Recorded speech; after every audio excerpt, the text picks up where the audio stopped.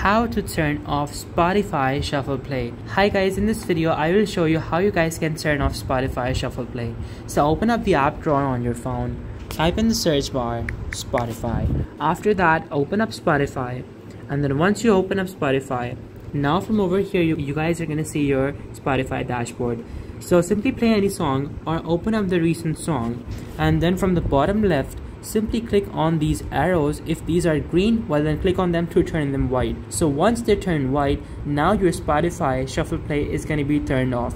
If you click on it once again, now your Spotify Shuffle Play is going to be turned on. So simply turn it off. And if you want a particular song to play after this particular song, well then simply create a playlist over here. Simply go into your Spotify search bar, and now from over here click on the search bar and type in any song. So I'm gonna type in this particular song, and then from over here on the right side where there are three dots, click on them and then click on add to queue. Now after this song, that particular song is gonna play. So that is how you guys can have your songs quickly added to the queue, or basically make your own playlist, and you do not have to worry about Spotify's Shuffle Play. So guys, this was the video. Thank you so much for watching. Take care till next time. Goodbye.